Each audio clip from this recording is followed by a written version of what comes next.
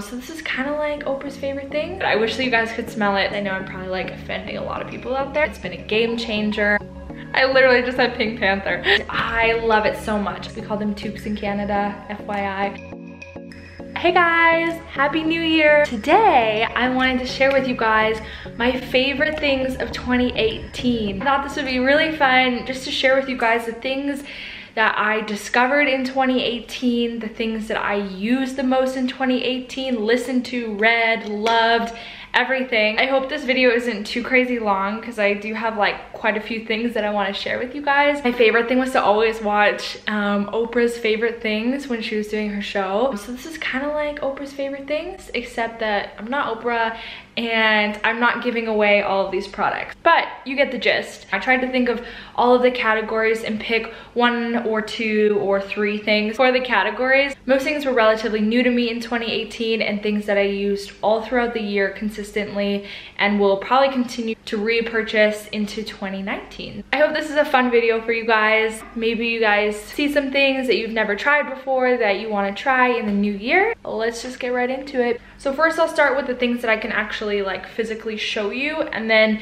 at the end I'll do like the movies, the TV shows, the music, and all of that stuff. I will try to link everything down below for you guys. First, I'll start with fashion and beauty. Start with the thing that I'm wearing on my head right now. This is not new in 2018, but I wore it so much. The last few years I was living in Maui, so I didn't really get to wear toques or beanies. We call them toques in Canada, FYI. Then when I went back to Canada, now I'm in Switzerland and we have winter time here, I probably wear this hat 3 or 4 times a week, especially when I haven't washed my hair in a couple days. Oh, it's from a brand called Agape Apparel. Chris actually got this for me. Well, I think he got it for himself and then he didn't like the way it looked on him, so he gave it to me.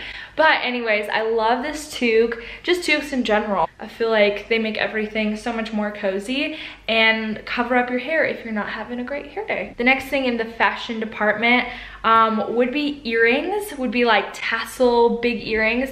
2018 was definitely the year that I branched out in earrings. I think before that, I was like a strictly studs girl where I'd only wear studs until, you know, the whole like tassel trend started, and I bought these at Primark, and this just kind of like kick-started my love for like large earrings. I got these ones at Primark, I want to say in January or February of this year, and I wore them so much. I love these guys. You probably can't get these ones anymore, but just in general, tassel earrings were like my fave thing. And I think too, because all my clothes are relatively simple, and so I really loved just throwing on a pair of like big earrings, and I felt like that really like completed my outfit. Makeup wise, this was definitely my newfound love this year.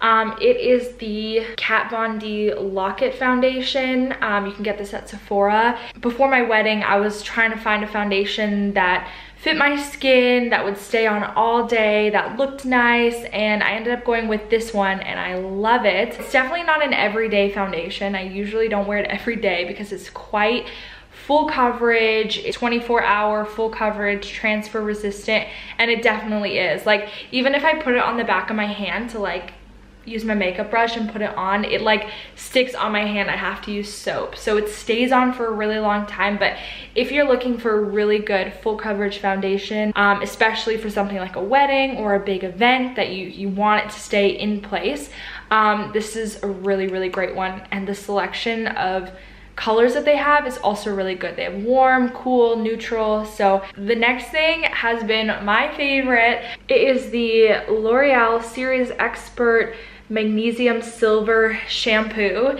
You guys, this thing was a total lifesaver for me this year. As you can see, I'm blonde and I'm not naturally blonde. It is the best purple shampoo that I have used. I think this year I got the most compliments on my hair, like when it comes to the color. It takes out all of the brassiness and the yellow tones in your hair and just makes it really nice. And on top of that, it doesn't feel like it strips your hair. I used some purple shampoos before where I felt like they were really drying, and this one really isn't too bad as long as you pair it with a good conditioner. It's part of the L'Oreal Professional brand, so it is a little bit more expensive than typical L'Oreal, but I found that it lasts a long time and it's worth the money because it keeps your blonde hair looking really nice. This has been my favorite candle of the year, and it is from H&M Home. It is the Velvet Fig candle. I know that they still have this because I've seen it, but I think that they might have repackaged it. It is so good. I wish that you guys could smell it through the camera. I think I went through 2 of these when I was home, and then now in Switzerland I've gone through this one.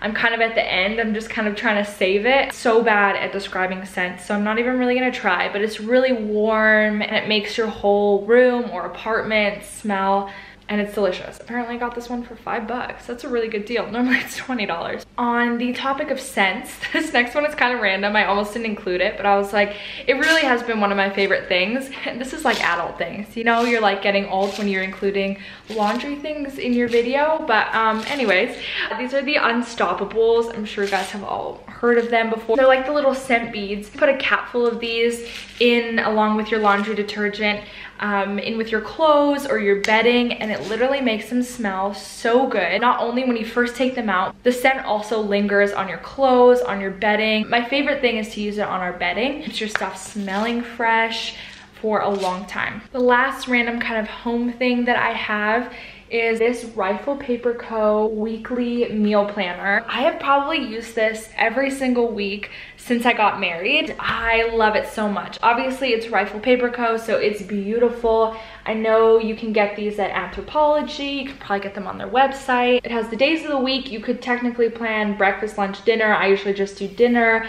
But my favorite part is over here, there's a shopping list, and so you can write down everything that you need to make your recipes. And then it also has a perforated edge, so it just like comes off and you can just take the shopping list with you. Obviously you can do this on your phone. There's lots of apps you can use, but if you're someone like me that actually loves to sit down, write things out, to write lists out, and I think you'll really love this too. Next category that I wanted to talk about was technology. I'm not a huge like See, I don't even know what the proper word is. I'm not a super techie person, but I do have a couple things. The first one is, I can't show it to you because I'm filming on it right now. It is my Canon G7X vlogging camera. It has been awesome. It's been a game changer. Chris got it for me as an early Christmas present and I have been loving it. I would highly recommend this camera. The battery life is awesome on it. The quality is great. The stability is also great. So yeah, if you're looking for a great little handheld vlogging or even to take pictures on, it is really, really great. Okay, so moving into books, I have 2 that I want to share with you guys. The first one I don't have a physical copy of because it was my mom's, and I read it when I was home, but I'll insert a picture here. And it was called Present Over Perfect by Shauna Nyquist. I ended up reading this book in a season where I was going through and dealing with a lot of anxiety and just stress. The book is really about slowing down, being present in our totally fast-paced world. It just really causes you to have a mind shift. Okay, what's important? How should we be present in the moments, present in our relationships, and not be so distracted by everything going on around us, our long to-do lists, our social media, our phone, everything like that. And the way that she writes is really, really beautiful. Very like poetic storytelling. And so yeah, that was one of my favorite books that I read this year. And I would highly recommend it pretty much for everyone, no matter what you're going through in your life. It's just an awesome reminder to slow down and be present. My next favorite is magazine book crossover. I don't really know what to call it. If you've heard of Jonathan David and Melissa Hauser, they're with Bethel Music. They do worship, but they also have this awesome ministry called the Cageless Birds. They put out lots of handmade goods, but I think it's once or twice a year they come out with a new Cultivate. This one is the creative issue. It's volume 4, Creativity Unlocked. Not only is it a beautiful book, just so pretty. They have like all of these, I would say like short articles, and the artwork is just like so beautiful. Also love that at the end of every kind of article they have a prompt. So they'll give you questions to think about, or an action to do. I always just have it out on our coffee table, not only because they look pretty, but also for spiritual growth. There's like awesome content in them. And last but not least, I thought I'd share with you guys my favorite TV shows, movies, and albums of 2018. These ones were really hard to narrow it down, but I think that I managed to narrow them down pretty well.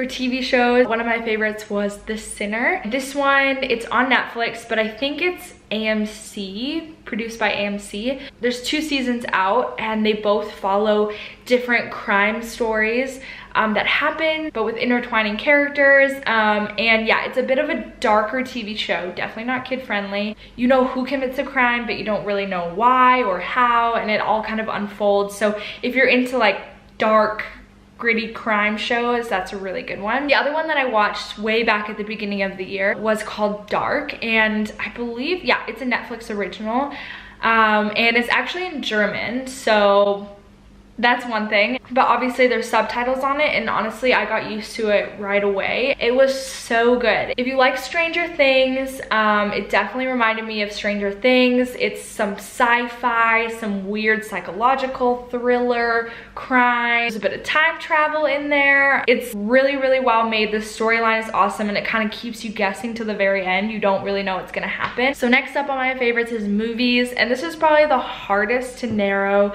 down because my husband and I love movies so much. He works at a movie theater, and so we are able to go for free. So we pretty much see almost every movie that comes out.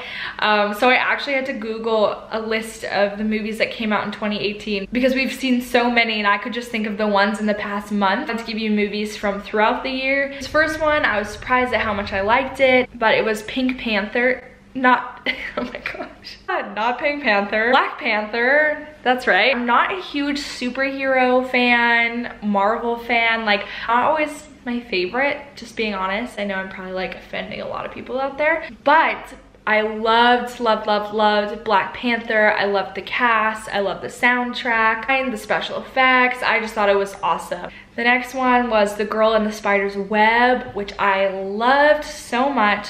I loved The Girl with the Dragon Tattoo. And if you haven't seen that one, you don't need to see that one first, but it does give you a little bit of context, and it's a really good movie. The Girl in the Spider's Web, it's set in Sweden. It's all very cold, very gray. So it's definitely one of the darker, like not like feel-good movies, but it is so good, so well made. To be warned, it is pretty like graphic and violent. Not as bad though as The Girl with the Dragon Tattoo, but it was still like, I definitely wouldn't watch it with kids. And last but very, very not least, my favorite music album. I could probably name a lot more, but I narrowed it down to 2. First one is Casey Musgrave's Golden Hour album. You guys, I can't even list the amount of times that I have listened to this album. I have listened to it so many times, especially in the summertime. It was like my jam. I would say like once a day I listened to the album. It's so good. Even if you're not a big fan of country music, it's like a weird mix of like country and just really chill. Yeah, if there's one album that I listened to over and over and over again, it was the Casey Musgraves album. Last but not least is the Brian and Katie Torwalt album, Praise Before My Breakthrough. This album is so good. It's like such an anthem album. It came out recently, so I was like, do I put this in my favorites? But I think looking back on all of the worship that came out this last year, this was by far my favorite worship album that was released this year. I love it. It is so good. It's only 5 songs, which kind of sucks. I wish it was longer, but it is so good if you're looking for new good worship music. Yeah, that is an awesome one. So yeah, I think that concludes my favorites for 2018. Things that I love, things that I use. Feel free to comment down below if you guys have some favorite products. If you made it all the way to the end of this, good for you. I'm super excited for 2019 and everything that it holds. Wish you guys a happy new year from Switzerland. I'll see you guys in the next one.